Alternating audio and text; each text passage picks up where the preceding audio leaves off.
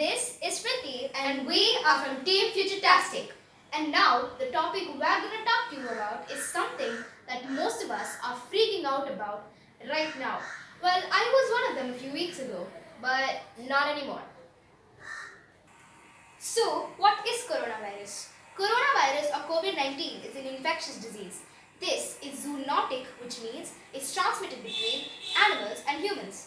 Common signs of infections are fever, cough, cold and breathing difficulties. In severe cases, this may lead to pneumonia, SARS or severe acute respiratory syndrome, kidney failure and even death. Old people, young children and people with low immunity are more prone to be attacked by this virus. This first originated in Wuhan, China in late December 2019. This has killed over 8,200 people and has infected over 205,000 people. It has spread to at least 155 countries and territories. In the Hindu and Islamic religions, burning camphor, ghee and lobin has been followed for over ages and generations. Many of us just do it as some kind of daily basis ritual now. But we are not aware of the magic these things can do. When you burn camphor, ghee or lobin, C60 or carbon-60 is emitted. The scientific name for this is Buckminster fullerene. It has 60 carbon atoms arranged like a soccer ball with a hollow space inside. Let's come to the part of solutions to prevent the virus. It has the ability of absorbing and destroying any toxic substance or virus present in the air. Basically, it cleanses the air and acts as a germicide. For example, do you guys remember the Bhopal gas leakage tragedy in 1984 by the Union Carbide Company? More than 15,000 people died and many of them fell sick. Only one family, the Kushvaha family, survived and was perfectly fine. Why and how? The reason was that they had a practice of performing Agnihotra Yagna, in which pure ghee is burnt in the morning and night.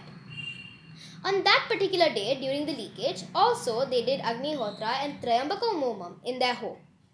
After this puja, in less than 20 minutes, the environment inside and around their home was cleansed and they were safe from the toxic gas. To know more about the survival of this family, you can click on the link in the description box or search on the internet.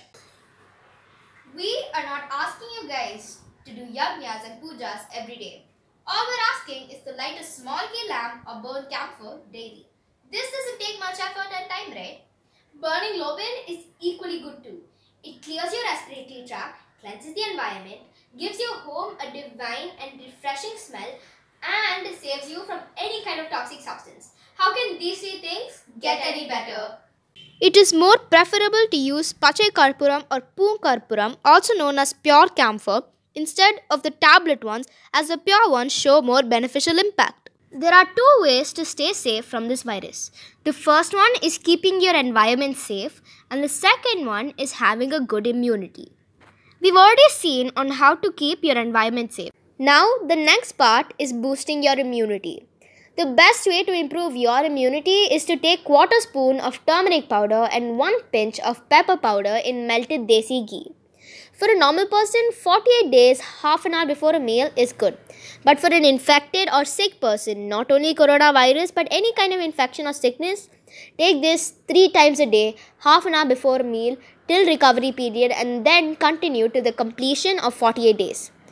Take vitamin C rich food, drink lukewarm water, eat hot meals, have veggie soups and especially rasam as they speed up digestion.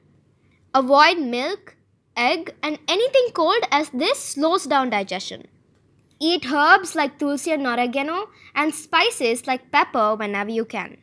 Have food that is bitter as it helps a lot in immunity and keeps you healthy. Avoid eating anything that contains white sugar. Instead, use jaggery as it's more healthy. When you take bath, add rock salt and turmeric to the water. This cleanses out any kind of toxin and germ off your body. Be a vegetarian as much as possible.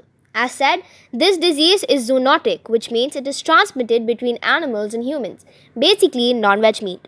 Let's turn this COVID-19 scenario into a GoVeg 20. Please watch Dr. B.G. Raghavan's video, COVID-19 versus GoVeg 20 on YouTube. We have given the link underneath.